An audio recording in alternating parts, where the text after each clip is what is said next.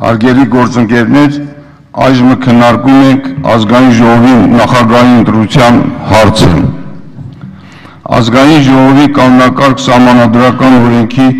136-րդ հոդվածի համաձայն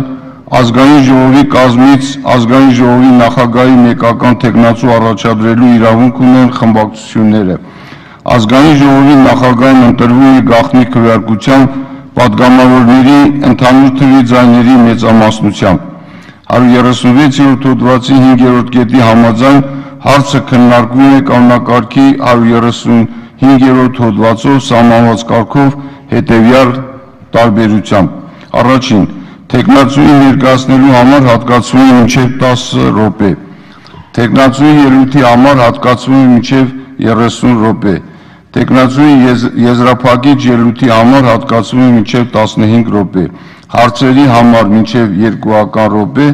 մտքերի փոխանակության համար մինչև 10 րոպե։ Այժմ Ազգային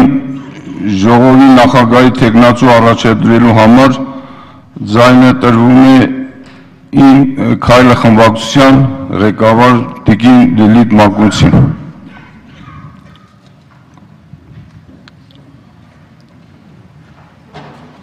Շնորհակալություն, հարգելի պարոն նախագահող, հարգելի գործընկերներ, իմ Քայլը խմբակցության անունից պատիվ ունեմ ներկայացնելու Ազգային Ժողովի նախագահի պաշտոնում առաջադրել Արարատ Միրզոյանի թեկնածությունը։ Մինչ նրա կենսագրական ներկայացնելը պիտի նշեմ, ընդգծեմ, որ պարոն Միրզոյանին ճանաչում եմ դեռևս իմ հանուն գիտության զարգացման շարժումից, որտեղ որ նշմարվել է նրա արդեն քաղաքացիական ակտիվությունը, նաև քաղաքական ակտիվությունը, հետագայում քաղաքացիական ոլորտից տեղափոխվել է իհարկե պրոֆեսիոնալ քաղաքական դաշտ, բայց մինչ այդ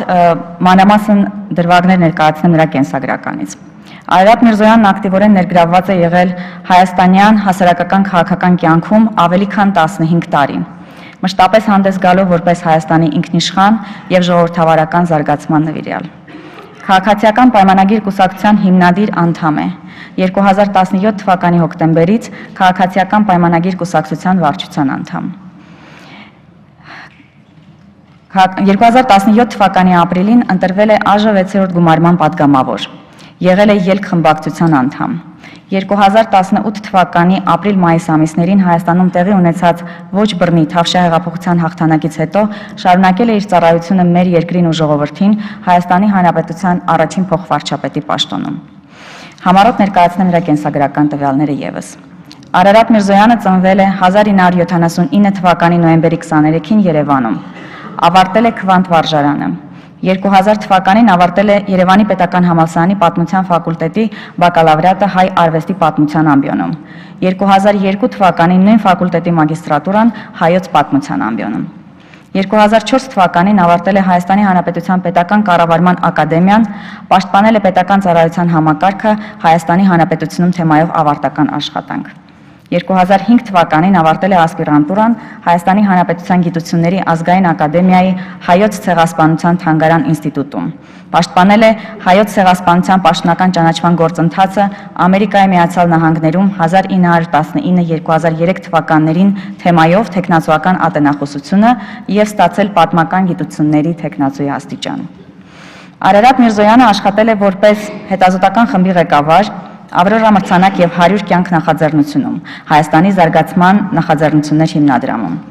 քաղաքական կուսակցությունների և ռազմավարական պլանավորման փորձագետ, բազմակուսակցական ժողովրդավարության նիդերլանդական հիմնադրամում, ընտրողների իրազեկման ծրագրի համակարգող ընտրական համակարգերի միջազգային հաստատությունում, հասարակական քաղաքական փաստաթղթերի բաժնի գլխավոր արխիվագետ Հայաստանի ազգային արխիվում, կրտսեր գիտաշխատող Հայաստանի Հանրապետության գիտությունների ազգային ակադեմիայի հայոց ցեղասպանության թանգարան ինստիտուտում։ Թղթակցել է մի շարք պարբերականների,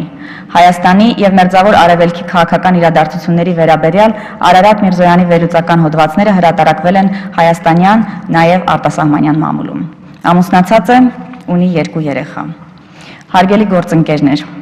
կարծում եմ, որ ԱԺ նախագահի պաշտոնում Արարատ Միրզոյանի թեկնածությունը հավասարապես ընդունելի է թե իշխող մեծամասնության և թե ընդդիմադիր խմբակցությունների համար։ Իր դավանած արժեքներով եւ անձնային հատկանիշներով նա անկասկած ջանք չի խնայի իշխանություն-ընդդիմություն երկխոսության, տարատեսակ քաղաքական հակասությունների հարթման եւ փոխզիջումների փնտրտուքի համար։ Կլինի մի կողմից հավասարապես բոլոր падգամավորների եւ մյուս կողմից Ազգային Ժողովի որպես կարևորագույն պետական ինստիտուտի նախագահը ստանձնելով Հայաստանի Հանրապետությունում պարլամենտարիզմի կայացմանը նպաստելու, հեղափոխության հռչակած սկզբունքները պաշտպանելու եւ միջազգային հարթակներում մեր խորհրդարանը ներկայացնելու բարդ եւ պատասխանատու հանձնառությանը։ Կոչ եմ անում բոլորին կողմ քննարկել Արարատ Միրզոյանի թեկնածությանը։ Շնորհակալ եմ։